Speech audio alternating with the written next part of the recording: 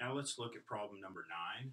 In number 9, I want to find dy dx for the curve sine of y equals 5x to the fourth minus 5. And then we want to find dy dx at the point 1 pi. Okay, so the first thing I need to do is I need to take the derivative of sine of y equals 5x to the fourth minus 5. So let's write that down again. We've got sine of y equals 5x to the fourth minus 5. Now let's take the derivative of both sides of this equation. If we do, the derivative of sine of y is cosine of y. But then we have to multiply by the derivative of y because we use the chain rule on this thing.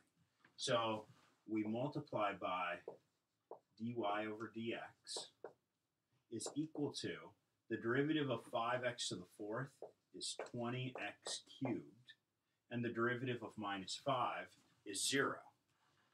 Now we just need to solve this thing for dy dx.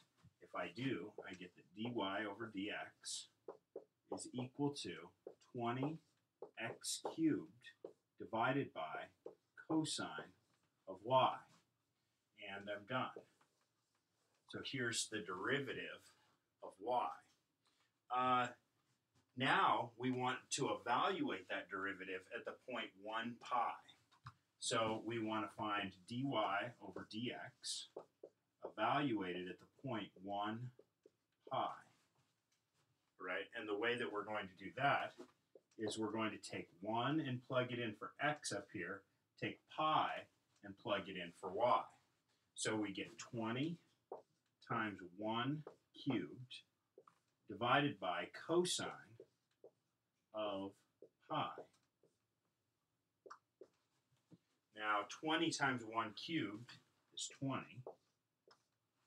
and cosine of pi is negative 1. So we get 20 divided by negative 1, or in other words, negative 20 for my slope.